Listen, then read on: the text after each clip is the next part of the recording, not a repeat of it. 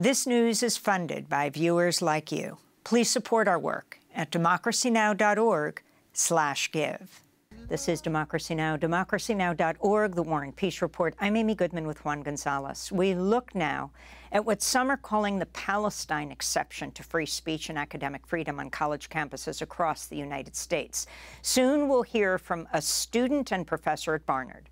But we begin with a new report by longtime investigative journalist James Bamford in a series for The Nation on Israel's spying and covert actions in the United States against pro-Palestinian students, supporters, and groups. Its headline, the latest piece, Who is Funding Canary Mission?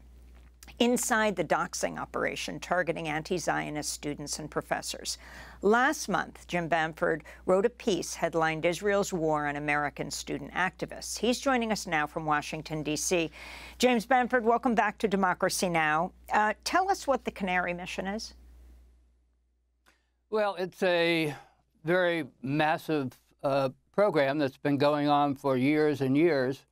It's secretly run out of Israel, and the purpose is to blacklist and dox students, professors, and largely anybody that disagrees largely with Israel or is pro-Palestinian.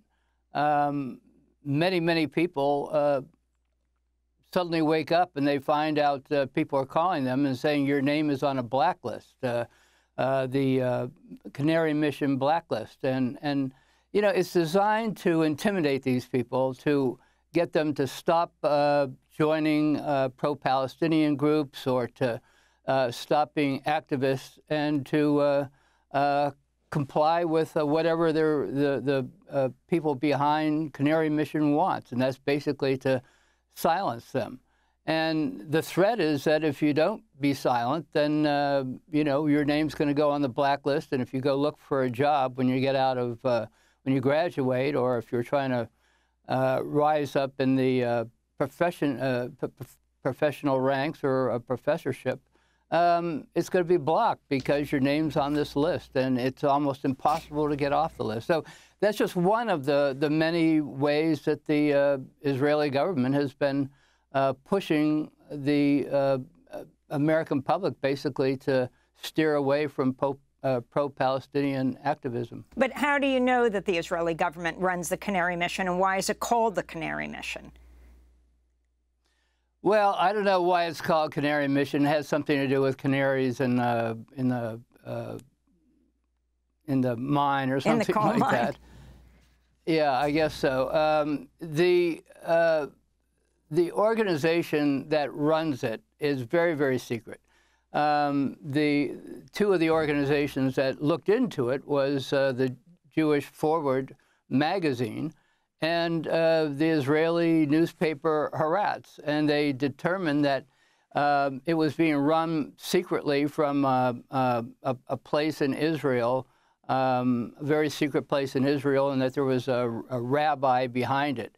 Tracing all these links back is very difficult, but that's where they traced it, to these people in Israel that were basically running it. A lot of the funding comes from, and again, this is from Haaretz and also from the Forward. A lot of the funding comes from American wealthy Jewish Americans and Jewish American foundations, millions of dollars and so forth. So that's where a lot of the funding comes from. The Israeli government gets involved because they use Canary Mission as a tool. So if people are coming over from the United States, either Jewish or Palestinian, that may be going to visit families, they look at Canary Mission, they actually have it there, and they look at it, and they'll kick people out of Israel. They'll land at the airport, they'll be questioned, and they'll be questioned because their name is on Canary Mission, and then be deported, held in confinement for a couple of days or whatever, and then deported. That's happened numerous times to people. Again, they try keeping secret the fact that they're using Canary Mission, but a number of the professors and students who have been thrown out have seen that their name is on the guards at the airport, or the inspectors are checking their names off the Canary Mission list. So, so there's a heavy involvement of the Israeli government in there. In this, it's run by mysterious Israelis, and it's funded by pro-Israeli money in the United States. So Israel has its fingers all over Canary Mission. And James Bamford, could you talk about the reasoning and the context in which they created online profiles Canary Mission did for members of the Harvard Crimson's editorial board, a student newspaper? Sure. Soon after October 7th, the attack, the student newspaper came out. Well, there were about 33 organizations that supported a statement basically saying this all didn't start on October 7th. These activities have been going on for a long time. The fighting between Israel and Palestine, with the Palestinians obviously being on the losing side of the war against them by the Israelis. So they were basically saying that, look, it didn't just start on October 7th. Well, that created a storm of opposition, and almost immediately, almost all the people involved found themselves on Canary Mission.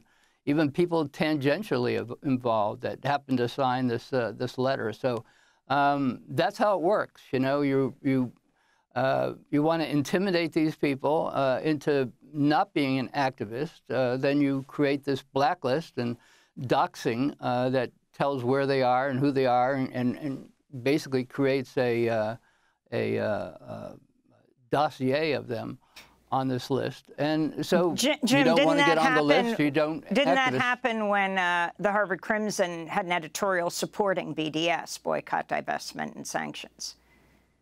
Exactly, yeah. That's, you know, it's not just at Harvard, it's schools all over the United States. And Harvard was one perfect example. When they had that student letter come out and it was published in the Harvard Crimson, a lot of the people who were on that, who signed that letter, ended up on the blacklist for Canary Mission. So again, it's a tool for intimidation, and a lot of times it works.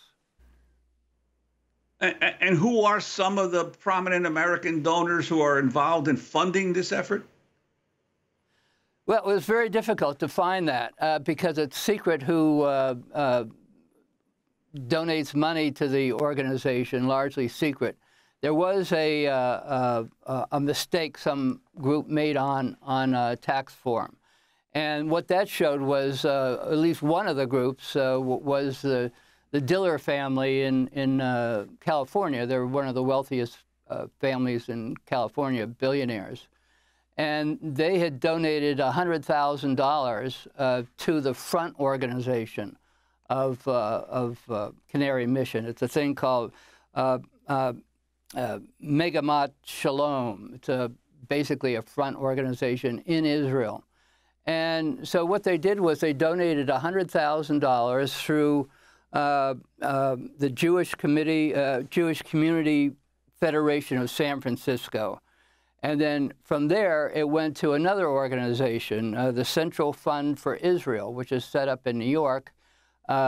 Because if they send the money directly to Israel, they don't get a tax advantage. So by sending it through this sort of front organization, the Central Fund for Israel, or Central Fund of Israel in New York, then they get a tax advantage, and then the Central Fund of Israel just forwards the money to Megamat Shalom, the front organization for Canary Mission, and then it goes to Canary Mission.